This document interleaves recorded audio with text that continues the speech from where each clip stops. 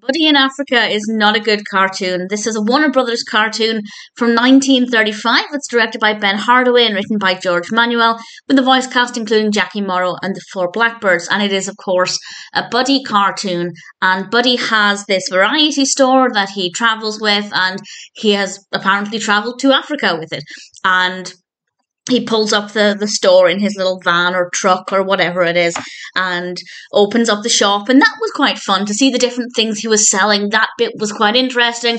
I was keen to see him interacting with more of his supplies because there is quite a big variety. And unfortunately, they didn't really bother to do that. We got a little bit of it, sure, but it's almost like it took a back seat in the narrative. What they decided to focus on was the racial stereotyping of the characters, the African people. They are so badly done. The stereotypes are insane.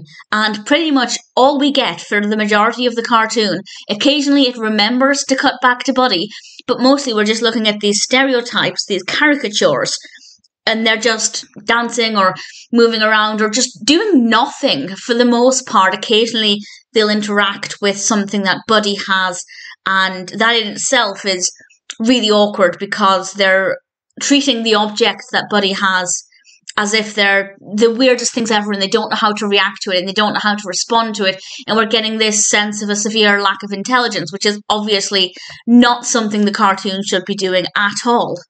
For example, there was one character who put bulbs in his ears. There was one who put candles in his mouth. And I'm not 100% they're trying to say these characters don't even know what to do with these, or if they're trying to say these characters are so stupid, this is what they do with their free time, and they just mess around with things. Either way, it's not a great way to depict characters like this, and it's just appalling. And the animation of the African characters, absolutely horrendous. Some of the worst that I've ever seen, certainly from Warner Brothers at this time, and it's just really awkward. And they clearly created this to try and get some, and I put this in air quotes, comedy out of these caricatures, because that's basically all the cartoon has to offer. There's not much else going on.